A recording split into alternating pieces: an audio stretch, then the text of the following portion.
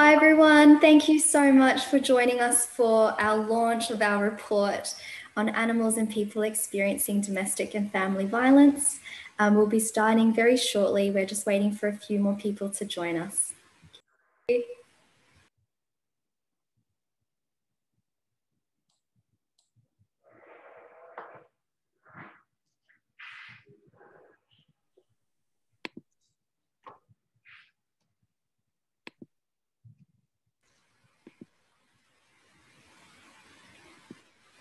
Perfect.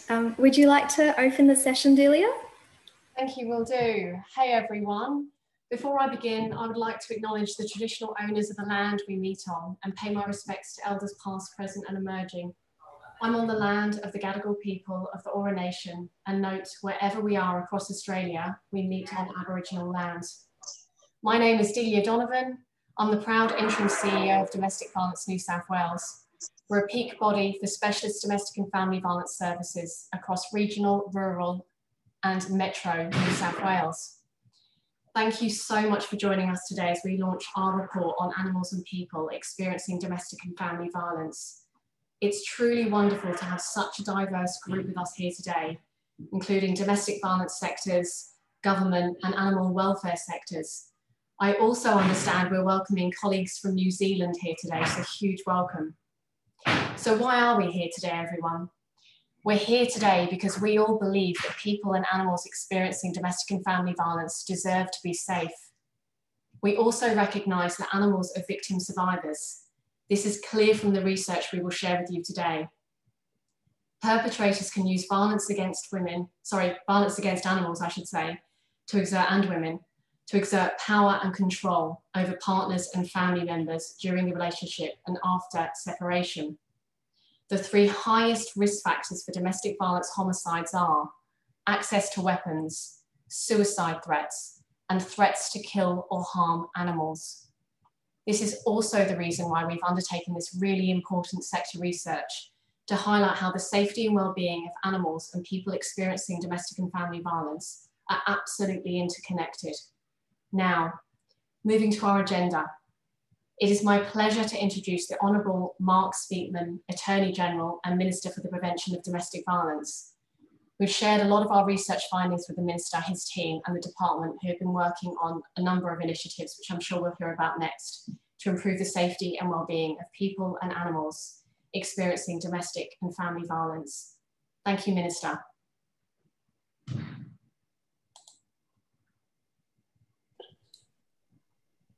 Can you see me? We can't yet. Hang on. There you can. There you are. Hello. Hello. Welcome. Just hang on a tick. There, that's better. Thank you, Delia. Thanks for that introduction. Thanks, everyone, for this opportunity to say a few words. I also acknowledge I'm on the land of the Gadigal of the Eora Nation, and I pay my respects to elders past and present of all the Aboriginal lands on which we variously gather today. Congratulations, DV New South Wales, on this incredibly important launch today. I think animal abuse has been under-recognised as a form or a part of domestic and family violence for a long time. And I think what you have put together today will be a very important resource for legislators, not only in New South Wales, but across Australia, and not just legislators, but policymakers as well. I know as an animal lover, the comfort I get from having had dogs most of my life. There's an old saying, if you want a friend in politics, get a dog. And I know what enormous emotional comfort a companion animal gives to people.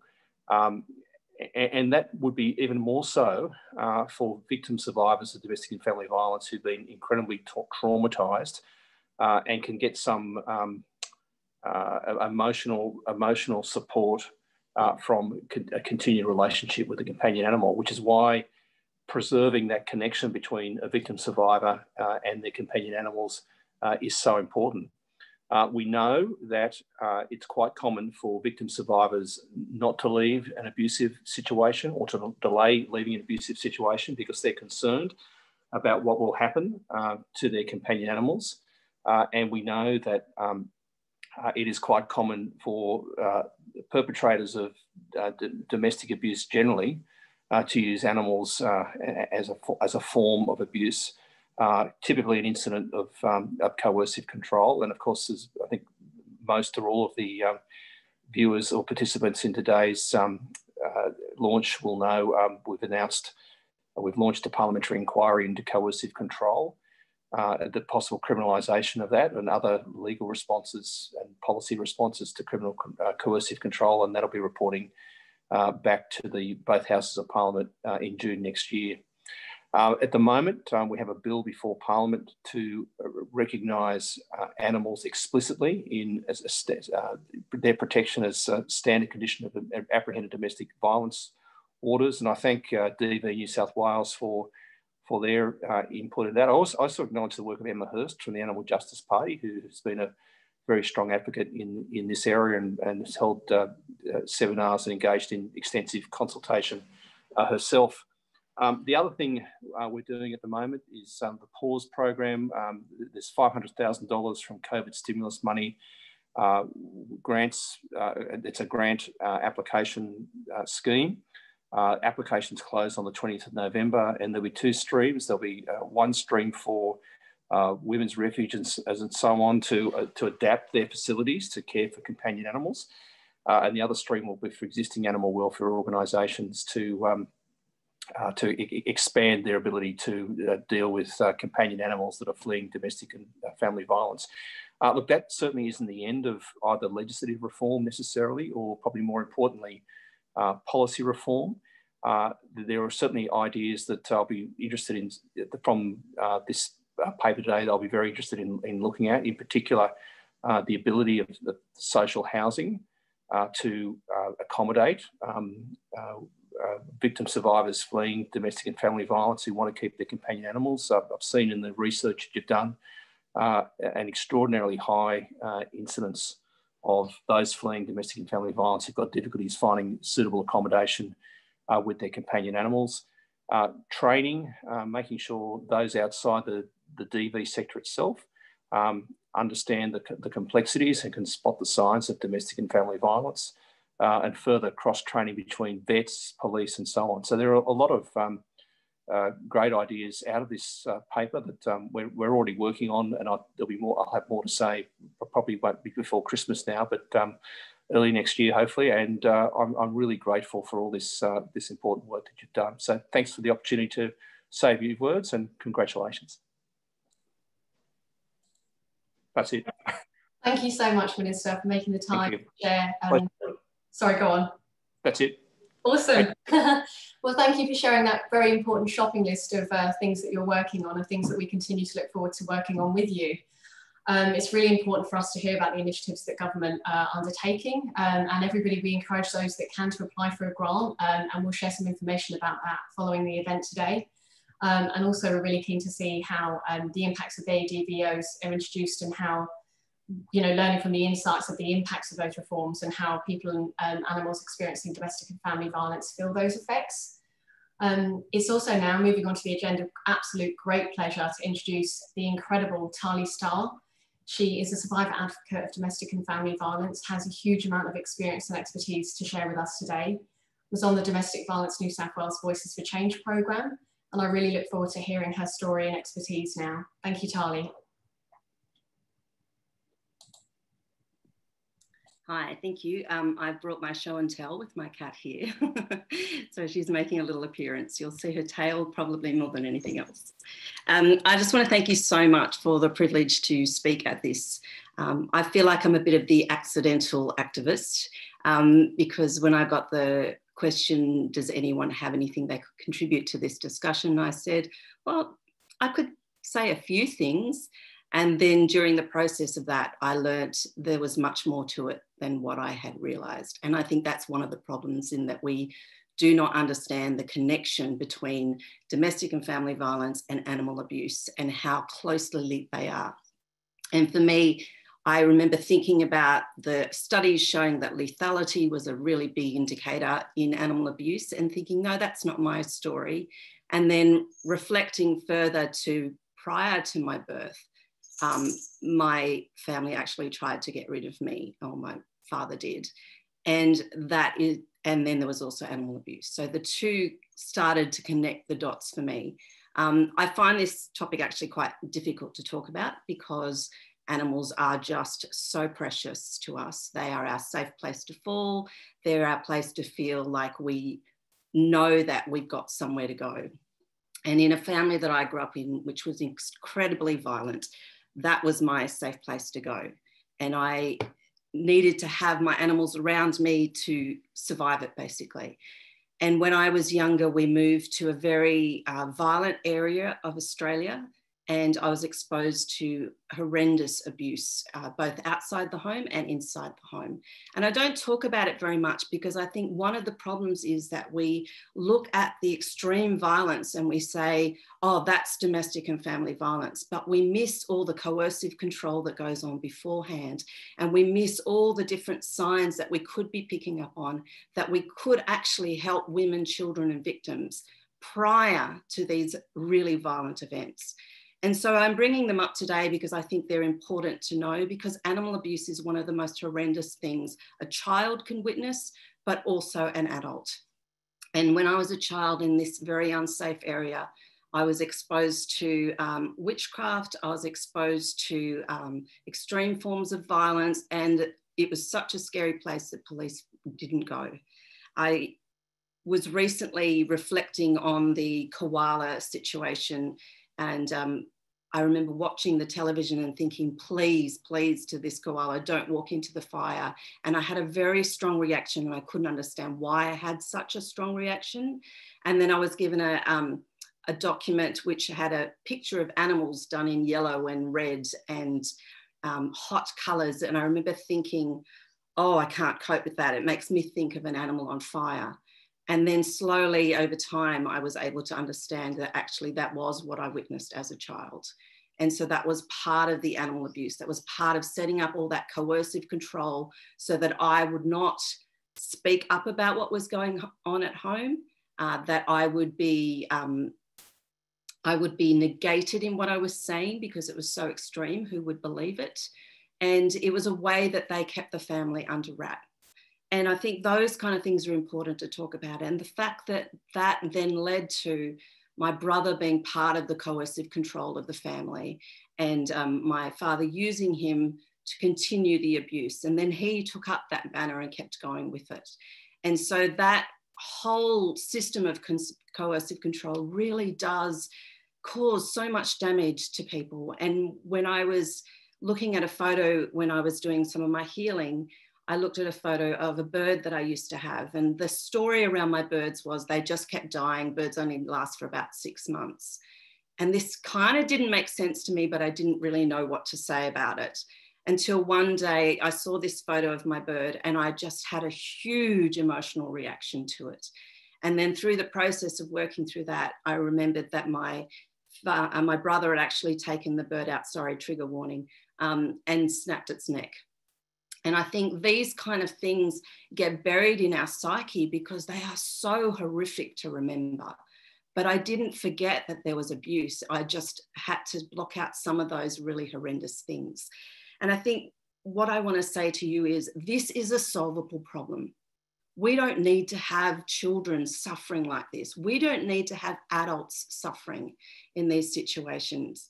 And we can do something about it. And I'm very excited about the bill that's been proposed. I think it's an incredible possibility to start tackling some of these things. And what I would say is we need to go broader than that. And we need to change systems. We need to educate and train people to know the signs, what to look out for. In my marriage, I thought my husband was not any abusive person at all. And he was gentle, he was kind, he was the kind of person that if they were having a party, people would say, is he going to be there? Okay, you can have the party. But his abuse was much more subtle, much more covert, involved accidents around the animals. I recently remembered I used to say to him, please don't brush them so rough, it's going to hurt them. So it was things like that where you couldn't really put an exact thing on it. He would get into my face, he would make me feel uncomfortable, I would feel stressed. And he would yell at me and my animals would get highly stressed and they'd throw up and they'd run around and they'd escape. And I would ask him to please don't speak like that. Look at how it's affecting them. But it wouldn't change his behaviour. And so I think this is what we've got to look out for. We need to have police who can come into situations and go, how's your animals in this situation? Oh, I've noticed that your animal's limping. Did they injure themselves? What happened? Like, ask the questions. Don't just ignore it. Look at the whole picture and not just one bit of it. And I think if I had had the ambulance officers come when I was a child and said, hey, this has happened a couple of times now that we've had to come out. What's going on here? And I would be standing at the door as a 5-year-old saying, no, he didn't injure it by accident. He threw a shoe at them. And so these are the signs you've got to listen to. Children will tell you. Children by their behaviour will tell you. Women will tell you. And we need to start listening to that. If I'd had, when I left my partner, if I'd had somewhere to go that I felt safe, that I could talk to, that I could take my animals with, it would have been a different story for me. I don't think I would have been homeless. I think if there were rental properties that were affordable, that I could take my animals, I would have had safety when I left and time to heal instead of the further trauma that I experienced through all of the systems. And if I'd had an opportunity to have people come and actually understand my whole picture and what was happening and what was important to me, I think that would have made a huge difference as well. And one of the things that I had said to me was, well, if you just give up your animals, you'll be fine. You'll be able to find a rental property. Well, one, that's ridiculous in terms of the fact that there aren't rental properties that people can afford, especially along low incomes. And two, there's just no way you can part with something that is your family. I don't have family. My animals are my family. And during that horrendous time after leaving, that was my way to actually come through. On those mornings when I used to go, I don't want to wake up tomorrow. I just want to stay asleep forever. My animals were the first thought that came into my head. And it was a case of no, because if I don't wake up, they have no one to look after them. So they kept me going. It was hard because we moved so many times because it was so unsafe. And each time I moved, they were injured by other animals, or they were in situations that they had to go more to the vet, and I couldn't afford vet bills. I couldn't afford places to live. I couldn't afford to eat. At times I was feeding my animals more than I was actually being fed myself. And I couldn't work out why I felt so faint all the time. But the thing was, my animals were just so important to me. If I didn't have them, I would not have made it through. And if people had looked and seen what was happening in all of my situations, they would have understood that this was a bigger situation than I was in. And the problem for me was I had also got disabilities, and finding disability-friendly places with animals was almost impossible. I remember talking to the Salvation Army, and they said, look, you could go to a refuge. And I didn't think I needed one because I didn't fully understand that I was actually in domestic family violence with my ex-partner. But when I spoke to them, they said, no, you have to give up your animals. When I spoke to the RSPCA at that stage, there was nothing to support people. I would have had to surrender them. When I was homeless and my animals one was killed and one died, I had nowhere to bury them. I had nowhere to put them. I had no home. I had no finances, and there was no systems to support me. And what I'm saying to you is we need to change these systems. We need to put things in place so that animals are looked after. And that means that people are looked after. And if we deal with putting things like on the ADVO animals, I think that's going to make a huge difference, because they're not property and they're not things that can just be shafted around, and they are an important part for children, and they are an important part for adults as well. And I think this is a non-partisan thing. We cannot make this political. DV cannot be political. It has to be about the safety of people, and it has to be about the safety of our animals.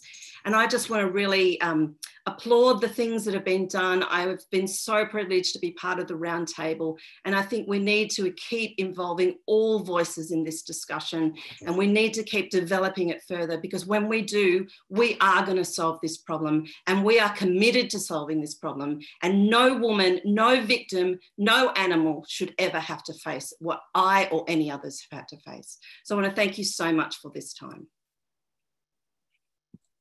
So incredibly powerful and moving, and I said you were incredible, and that you are, Talie. Thank you so much for that really important story. And I just want to flag a couple of things you mentioned and just support them, that we need to think about cultural reform, system reform, along with any law reform. But it's really important that we start thinking about the barriers and the things that you've listed in that story. And I really, really thank you for sharing such a moving story with us all. And I think we're all raring to go, and there's been a lot happening in the chat box, everyone, so do continue to use that.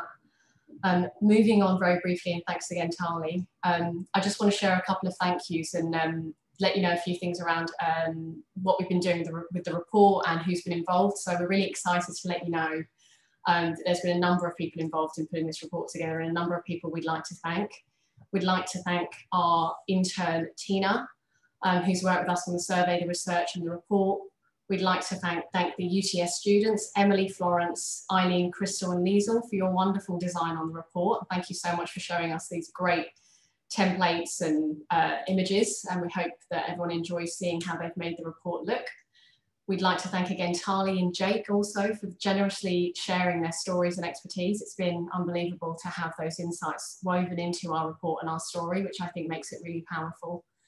We'd like to thank domestic and family violence and community workers who shared their insights throughout our surveys. Partner organisations whose expertise really informed the report include No to Violence, Lucy's Project, RSPCA New South Wales, Safe Pets, Safe Family South Australia, EDVOS Victoria, Women's Legal Service New South Wales, and the Tenants Union New South Wales. Thank you again, wonderful organisations partnering with us. We'd like to thank Yasmin, Kate and Lucy at the New South Wales Department of Communities and Justice for engaging with us in their work and really involving us in the government review, the grants and the law reform. So big thanks from us. I'd now like to introduce Monique Dam, our Advocacy and Prevention Manager at DV New South Wales. And I'm really excited about seeing this as well, to share with us all the findings from the report and the recommendations. And I want to thank Monique for all her work in leading and coordinating this work for Domestic Violence New South Wales. Thank you so much, Monique. Thank you so much, Delia. And I would also like to echo our thanks to all of you who contributed to our report and who have been working so hard to improve the safety of animals and people experiencing domestic and family violence. Before I begin, I would also like to acknowledge and pay my respects to the traditional owners of the beautiful lands on which we are living across New South Wales, Australia, and New Zealand. I am on Darug land. Sovereignty was never ceded, and this will always be Aboriginal land. I would also like to acknowledge elders past, present, and emerging, and extend that respect to First Nations colleagues with us today. My name is Monique Dam, and I am the Advocacy and Prevention Manager at DV New South Wales. Thank you so much to all of you for taking the time to join us today, and I hope you'll share the report through your networks so we can keep these conversations going. In July 2020, DV New South Wales conducted 2 surveys on animals and people experiencing domestic and family violence to ascertain and draw on the knowledge of workers supporting victim survivors and working with perpetrators to change their behaviour. Over 100 domestic and family violence workers supporting victim survivors and 7 men's behaviour change programs and perpetrator interventions workers responded to our survey. Could we please go to the next slide, Pip? And I also really wanted to acknowledge Pip and Renata from DV New South Wales, who are helping with all the IT support. So as I mentioned, responses were received from across metropolitan and regional New South Wales from all New South Wales Department of Communities and Justice districts, except the Far East and Murrumbidgee. Most of the findings that I'll share with you today are based on the survey of domestic and family violence and community workers working with victim survivors, since that survey received significantly more responses. You can find the results of the survey of men's behaviour change program workers in the report. Can we go to the next slide, please? So whenever you see percentages referred to in this presentation and in the report, this means the percentage of workers who responded to the specific survey question. And whenever you see N equals, that just refers to the number of workers who responded to that particular survey question, as workers could skip questions if they wished. So what kinds of animals are victim survivors connected to? 32% of domestic and family violence and community workers said they have worked with victim survivors who were connected to assistance animals. This highlights the importance of ensuring that people with disability experiencing domestic and family violence can access the supports they and their animals need to be safe. Domestic and family violence and community workers stated that victim survivors have been connected to a whole range of animals, including dogs, cats, large animals such as horses, small mammals like rabbits and guinea pigs, reptiles, fish, as well as birds, pigs, and wildlife. 81% of workers said that victim survivors have disclosed the perpetrator threatened to harm or kill animals. And 55% of workers said victim survivors have disclosed the perpetrator killed an animal or animals in the context of domestic and family violence. It should be taken into account that 5% of workers who responded to the survey never ask about animals experiencing violence in conversations with clients.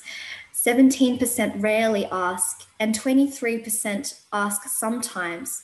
So this may have increased the incidence of victim survivors not disclosing the violence perpetrated against animals to those workers.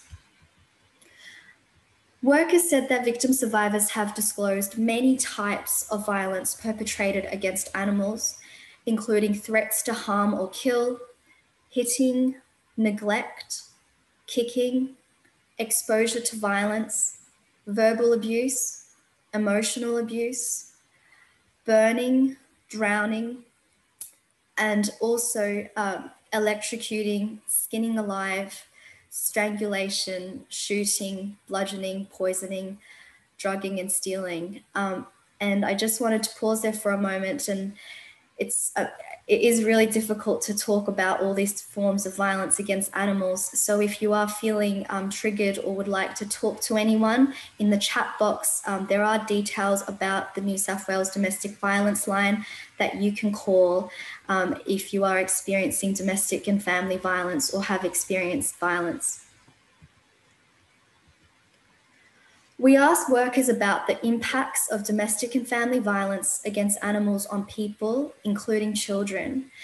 And workers told us they have witnessed a range of impacts of animals experiencing domestic and family violence on people, including trauma, psychological harm, emotional harm, physical harm, delays in leaving, financial costs of veterinary treatment, and impacts on children in particular included long-term trauma, not wanting to disclose the violence for fear that they will leave the pet or leave their animals, and also perpetrating violence that they have witnessed perpetrated against the animals. When we asked workers about the impact of domestic and family violence against animals on people, something that we did not specifically ask about emerged. Workers noted the really important role of animals in providing feelings of safety and love for victim survivors, particularly for children and young people. Workers also highlighted the role of animals in supporting victim survivors' well-being by reducing feelings of isolation and preventing suicide and self-harm. And there's a beautiful quote from Talie. Thank you so much again, Talie, for sharing your story with us and sharing your lived expertise, which has informed our report so much. And you'll also find Talie's expertise and story in our report, along with another survivor advocate story, Jake.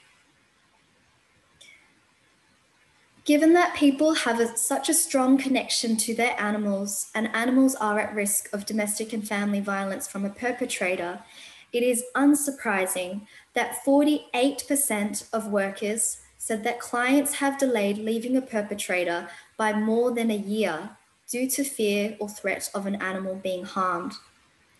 42% of workers also said that victim survivors have delayed leaving a perpetrator, again for more than a year, but due to barriers to accessing support related to their animals. So what are these barriers to support? Workers noted that there are a whole range of different barriers to accessing support that people with animals face, including a lack of animal-friendly rental, emergency, crisis, transitional, and long-term accommodation, as well as a lack of funds to pay for interim solutions like boarding for animals. There is also the fear of separation from animals, including not only for clients, but also for children. For logistical reasons, particularly for people living in regional and rural areas, there may be difficulties in transporting animals, particularly larger animals. There's a fear of animal abuse not being taken seriously and not being believed.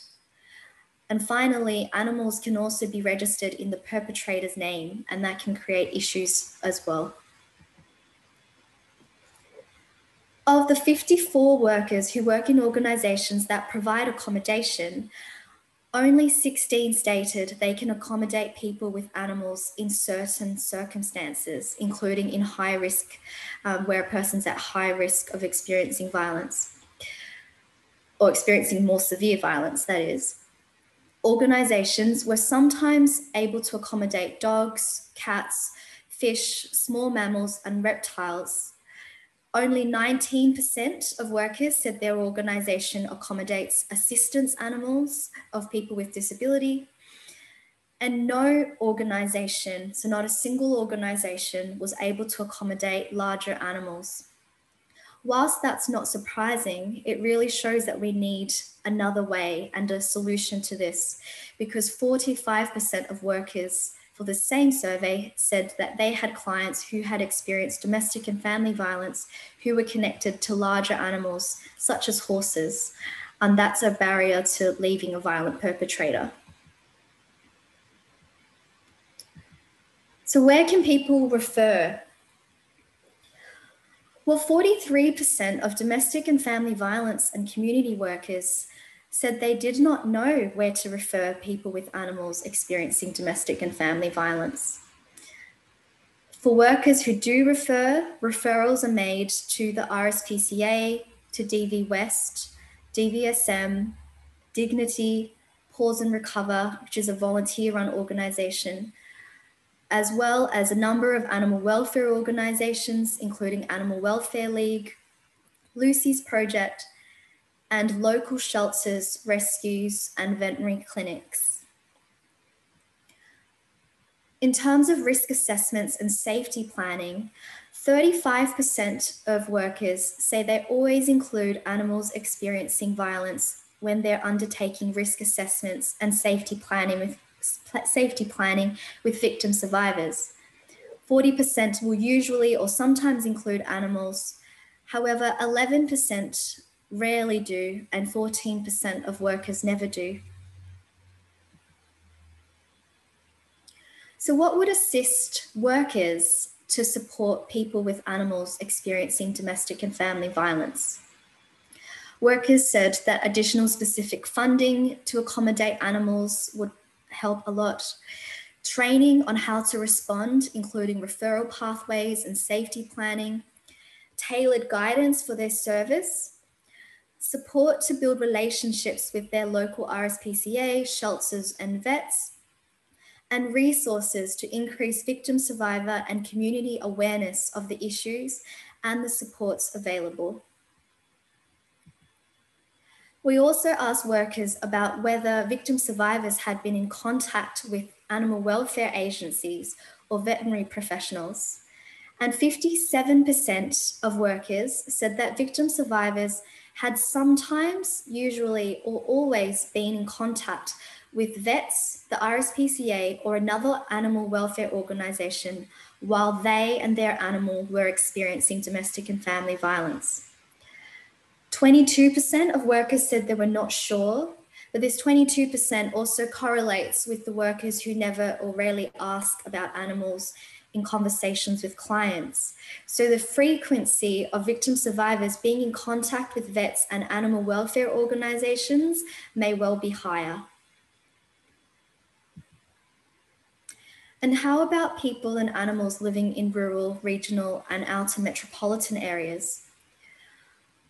Well, people experiencing domestic and family violence living in rural, regional and outer metropolitan areas are more likely to be connected to larger animals, such as horses, and the barriers to accessing temporary crisis, medium and long-term housing can be exacerbated in regional and rural areas. Perpetrators are also more likely to have greater access to guns, which highlights or which increases the risk to people and animals. Indeed, 2 of the 3 highest risk factors for homicide related to domestic and family violence, as Delia mentioned earlier, are threats to kill or harm an animal, as well as access to weapons. Urgent reforms are needed so that we can ensure that people living in rural, regional, and outer metropolitan areas can access the supports they need to be safe. So based on our survey findings, we've made 12 recommendations in our report for law, policy, and practice change.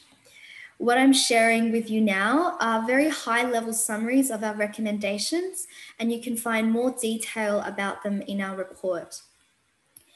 Our first recommendation is to provide culturally safe, accessible, and appropriate community education about animals and people experiencing domestic and family violence, to train workers across a range of sectors to understand the issue of people and animals experiencing domestic and family violence and where to refer them for support. Because as we've heard from Talie, there are so many opportunities to provide early support that are often missed, and this needs to change. We can also train people working with animals to recognise and respond to domestic and family violence and to refer animals and people to support services. And I note that EDVOS in Victoria is already doing this work, and we've referenced their work in our report, so you can learn more about that if you go to the report after the launch. We're also recommending that we resource organisations working with victim survivors and perpetrators to provide animals and people experiencing domestic and family violence with the range of supports that they need to be safe. And we should also be resourcing cross-sector collaboration across the domestic and family violence and animal welfare sector to develop solutions to improve the safety of animals and people experiencing domestic and family violence, because it's become so clear to us through our research that the safety of people and animals experiencing domestic and family violence is very much interconnected. And it's so wonderful that today we have so many of you joining us from across those sectors. We're also recommending that we resource support networks for animals and people experiencing domestic and family violence in rural, regional, and outer metropolitan areas. And here I note that Lucy's project has been doing work, is already doing work on this, and has been leading a lot of work on this. So we've also referenced Lucy's project's work in our report, and I'd recommend that you have a look at their website as well. We also need to increase access to long-term housing for people with animals. It's been really clear to us throughout survey that that is one of the most significant barriers to people leaving a violent perpetrator. We need to provide the options and supports to all people with animals experiencing domestic and family violence to stay safely in their homes if they wish to. There is a Staying Home Leaving Violence program in New South Wales and similar programs across Australia. However, they're not always accessible to all people experiencing violence, including people with disability and LGBTIQ people. And it's essential that they are, because particularly with all the barriers to accessing animal-friendly accommodation, if people are able to stay in their homes safely, then that would be one way of overcoming that barrier to leaving a violent perpetrator. We're also recommending that we enable people with animals experiencing domestic and family violence to maintain and access rental accommodation if they wish to maintain and access social and community housing if they wish to, and also to be able to access affordable housing and crisis accommodation if they wish to. Finally, we've also made recommendations to improve legal protections and law enforcement responses, including expanding laws that protect people experiencing domestic and family violence to protect animals too, as well as resourcing law enforcement and animal welfare agencies to collaborate so that they can improve the safety of animals and people experiencing domestic and family violence by working together. There's another story of a survivor advocate, Jake, in our report that really highlights how crucial it is that there is this cross-sector collaboration. And I'd really recommend that you read Jake's story, because he really, really does illuminate this issue for us. Finally, we also asked about the impacts of the COVID-19 crisis on people and animals experiencing domestic and family violence. In July 2020, workers had already observed that the impacts of the COVID-19 crisis included increased sexual, domestic or family violence against the clients, as well as increased sexual, domestic or family violence against the animals as well in some cases. Increased complexity of client needs, that's come through really strongly, and we keep hearing that from our member services that are specialist domestic and family violence services, that the crisis has just made it more difficult because there are so many increased and intersecting needs now.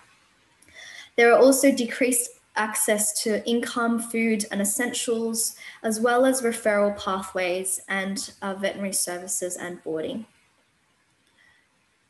What this tells us is that there really is an urgent need to act on the recommendations in our report, because the impacts of the COVID-19 crisis are already exacerbating the risks of violence for victim survivors. So in summary, our report found that the safety and well-being of animals and people experiencing domestic and family violence are highly interconnected, and that perpetrators use many types of domestic and family violence against animals and people, and 55% of workers said that victim survivors had disclosed the perpetrator killed an animal or animals. 48% of workers said victim survivors had delayed leaving by more than a year because of a fear or threat of an animal being harmed, and 42% had delayed leaving a perpetrator for more than a year because of barriers to accessing support related to their animals. The impacts of violence against animals on people, including children, are extreme and can include long-term trauma, psychological, emotional, and physical harm. And what's really important to remember as well is that animals are a source of emotional and psychological support and love for human victim survivors, including children and young people. So overall, overarching recommendation that's based on the findings of our report and all of the lived expertise that's been shared with us and the expertise of other organisations is that we need to improve access to a range of supports for people and animals experiencing domestic and family violence to ensure their safety and their well-being. and also prioritise responses that will enable people and animals experiencing domestic and family violence to stay together wherever possible to support their healing and recovery. Thank you so much again for joining us, and please do share this report. That will provide a link to the report in the chat box, and we've also got a survey, as we'd love your suggestions on organisations or people that we should work with to continue our advocacy to improve the safety of people and animals, and we'd also love to hear your feedback on the recommendations. So if you could take a few minutes to fill out the survey, we'd really appreciate that. And now I'm going to pass back to Delia, who is going to welcome our next speaker. Before I do, I'd like to just comment on that Talie's cat looks happy. That's been a real big comment today. But no, thank you, Monique. That was absolutely exceptional. And big thanks to everyone involved. This is such a meaningful piece of work with so much evidence and data and story. So thank you again, Monique. That was wonderful. And as Monique said, everyone do make sure you read that report, and this is being recorded as well, so you can see those high-level points that Monique has shared. So without further ado, I really excitedly welcome the wonderful Trish Doyle, Shadow Minister for the Prevention of Domestic Violence and Shadow Minister for Women, to share her thoughts with us. Welcome and thank you. Great to see you, Trish. Thanks, Delia, and hello, everyone. Can I first also acknowledge the traditional owners of the land on which we all meet. We all individually sit. I'm very proud in the Blue Mountains here to represent the Darug and the Gundungurra peoples. So I pay my respect to elders past and present. And a big shout out to the fabulous team at DV New South Wales.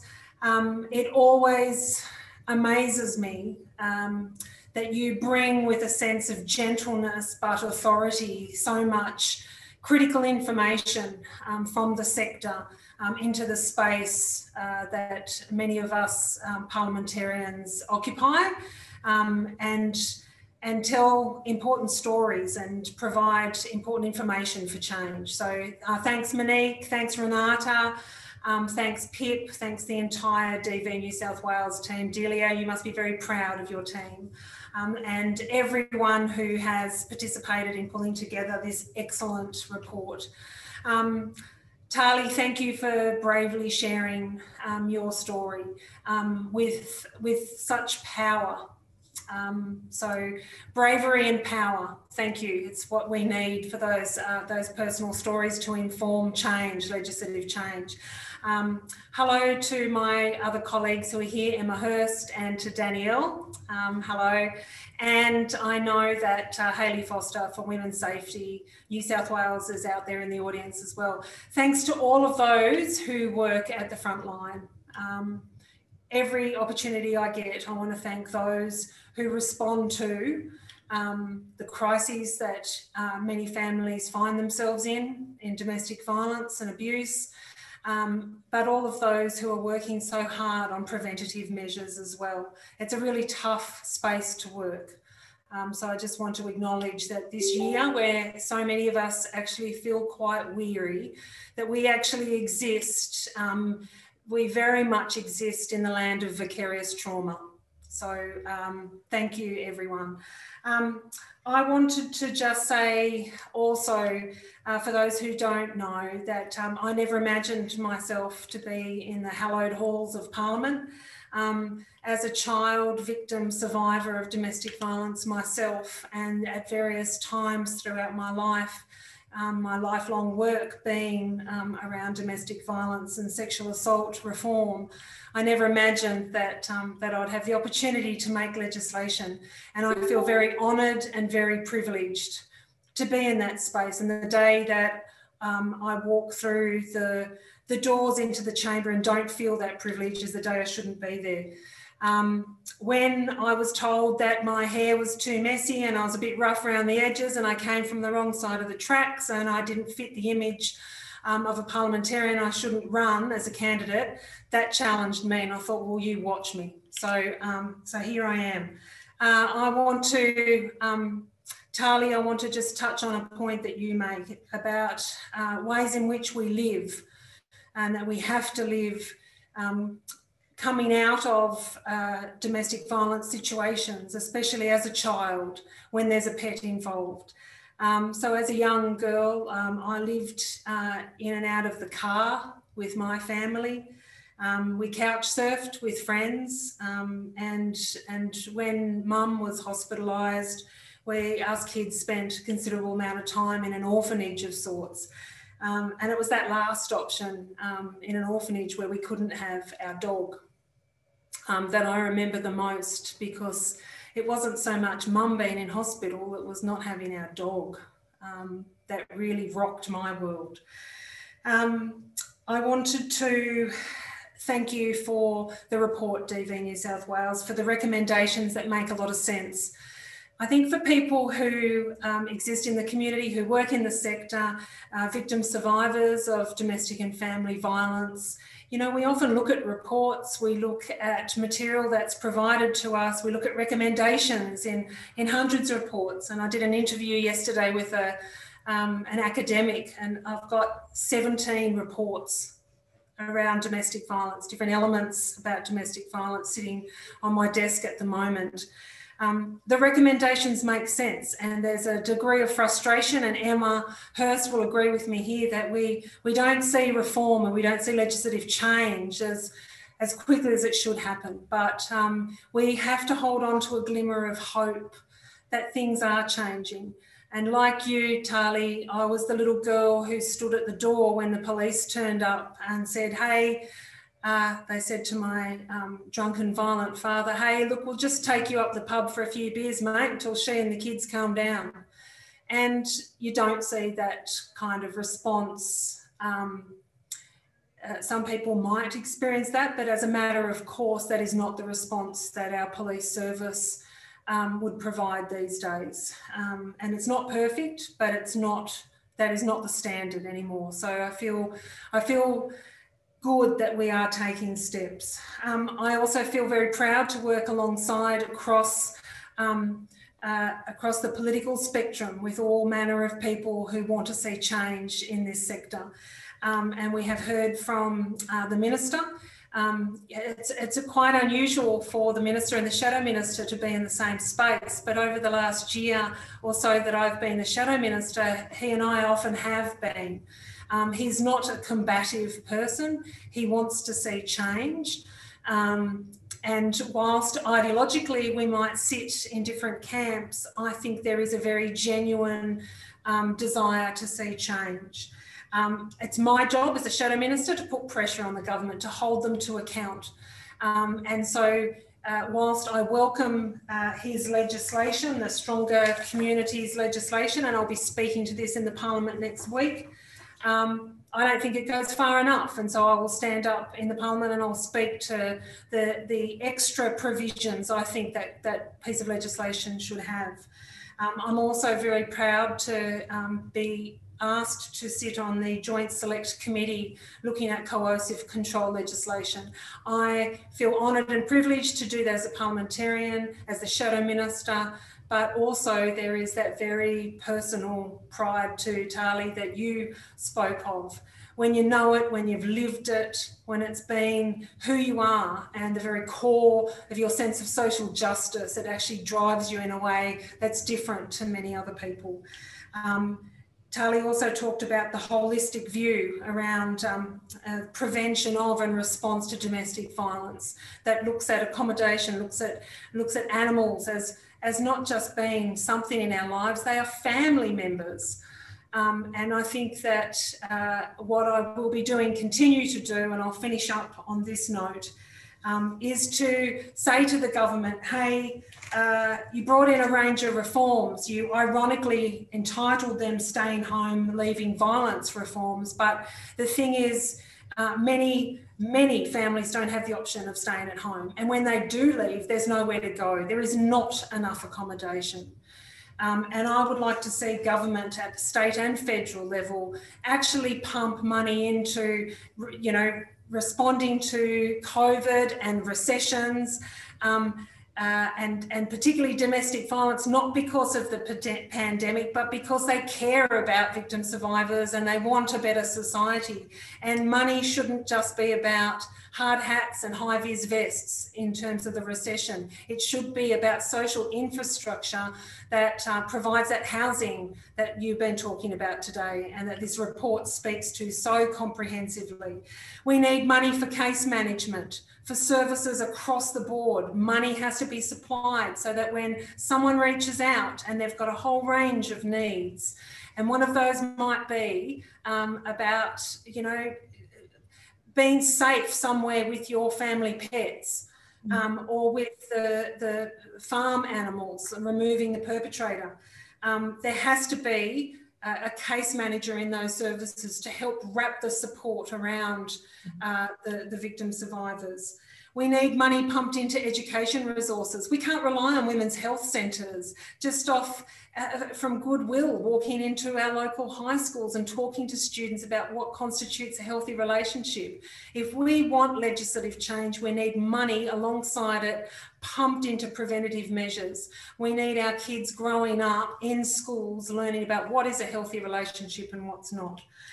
We've got 3 minutes. Yeah, sorry, I'm with you. Sorry, Delia. I'll finish off just by saying that at a number of really tough times in recent years, because I, you know, am a human as well as a parliamentarian. It's my dogs, Snoopy and Zip, that have been the mainstay and a support in my own life. So I hear what you're saying, Talie. Thank you, DV New South Wales. Let's get on to legislation reform which incorporates your recommendations. Thank you. Brilliant, you rock, Trish. Thank you so much. And now moving on to the, Emma Hurst, who's been absolutely incredible for the Animal Justice Party and advocating for animals and people experiencing domestic and family violence. Thank you, Emma. And so sorry, everyone, we've literally got a few minutes left. Thank you. That's totally fine. That's totally fine. I'm in the middle of an inquiry today, so I'm just diving in here quickly, just because I'm just so happy that DV New South Wales prepared this report and put in the work in this space, because it is a space that has been overlooked for so long. In February this year, the Animal Justice Party held a roundtable in New South Wales Parliament, which included DV New South Wales, along with other DV services, with survivors, with the RSPCA, with the police, with vets, with tenants union, with anyone that we thought could be of value to help us really nut out what are the gaps in this area, what legislation changes can and should we be making. Monique was there, and I'm sure she'd be able to attest to the fact that, you know, we didn't really get any kind of black and white response. There was not one thing that would help solve a lot of these situations, but there was a lot of areas where we knew that we could get improvement on. And so that really sort of started that work with the Attorney General and led to some of the legislative changes that we're seeing now. There is an ongoing consultation process in this particular area of the link between domestic violence and animal abuse. So we're hoping to see more come through. We actually agree with my friend Trish Doyle, who did say that more needs to be done. You know, this is a really good start, what we're looking at, but it doesn't go far enough, and there is more to do. But we do recognise, of course, that the Attorney General has been so open to this process, and certainly hasn't closed the door to see more changes in this area. And some of the legislative changes that we're seeing now, I mean, this report is fantastic. It would have been great to have before our roundtable, but now it's going to just be almost like a guide for us to be able to work out exactly what we need to be doing. And some of the legislative changes that are identified through this report in regard to recognising animals as victims of domestic and family violence in their own right, and identifying them as persons in domestic violence legislation is so important. This was something that really came up very strongly in our interactions and communications with victims and survivors of domestic violence, is that animals are still being considered property under the law and fall under property disputes in courts. And of course, courts don't prioritise property disputes. Now anybody that has an animal in their family will be able to tell you that nobody considers their dog or a cat should have the same legal right as a table or a chair. Animals are not a piece of property. They're members of the family. And so it's just absolutely so important to recognise it, particularly in this space, because we're seeing animals fall under property disputes. We also support the legislative changes put forward about making the use of animals as tools of domestic and family violence a separate offence. That wasn't something that came out of the roundtable, but that is something that has come specifically out of this report, which I think is going to be really useful going forward. And of course, all the information around resourcing. There has been a small grant given to help upgrade refuges to ensure that they're animal friendly, but there's so much more that needs to be done, particularly in regional and rural areas, and it's particularly around the program of staying home, leaving violence, and that has a very specific link to, again, regional and rural communities where it's very difficult to leave with animals, where you've got horses or you've got multiple large dogs, where you've got potentially 100 animals of a particular species, the situation just becomes more and more difficult. And so we need to recognise that as well. So thank you again to DV New South Wales, and thank you so much for having me here today. We will continue our work in this space, and if there's any groups or any individuals that are also listening into this that want to get further involved with the work that the Animal Justice Party is doing in this space, then please do reach out. Well, we certainly look forward to working closely with you, Emma, and thanks for everything you've done today. And I think everyone in this group and attending today can carry on with the advocacy and the legacy of all the work done so far. Thank you. So last and certainly not least, Councillor Danielle Wheeler from Abigail Boyd's office, the Greens. I'm really looking forward to hearing from you today as well, Danielle, and great to see you online. Thank you. Thanks, Delia. I want to acknowledge that I'm on Durrag land out in outer Western Sydney, next door to Trish, actually. Thanks for inviting us today. Abigail's really sorry that she can't be here, and she's asked me to say a few words on her behalf, which I shall try to do really quickly. This is a really important and impressive piece of work. We've long known about the links between animal abuse and domestic violence, especially coercive control.